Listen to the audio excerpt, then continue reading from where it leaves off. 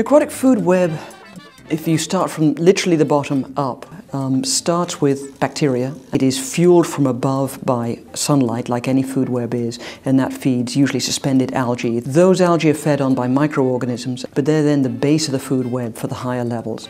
And the higher levels in the open waters, in the water itself, tend to be things like planktivorous fish, fish that will eat those individual small microscopic animals.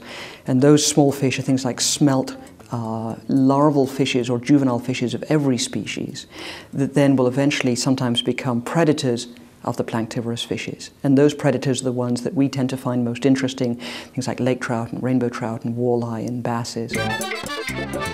We've been stocking lake trout for 30 years now. In the Great Lakes, they've been stocking for almost 50 years. All of the Atlantic salmon, all of the lake trout in the lake, are the direct product of putting them back in the lake from hatcheries, because those two species are locally extinct. They got wiped out. The hatchery fish are returned to the lake, they're stocked, and they become part of the ecosystem. They're predators, they're out there, but they're not reproducing on their own. And that puts us in a very awkward position of spending a huge amount of time and money sustaining a food web that should ought to be self-sustaining.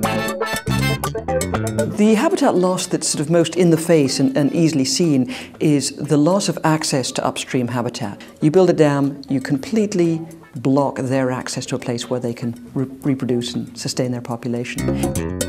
Even in the lake proper, a number of fish species that spawn, say, along the shorelines, place their eggs on the bottom. The first part of a lake proper that's affected by human activity is the nearshore area. Modeling aquatic ecosystems is incredibly challenging. The system is not only so complex, but it's so large.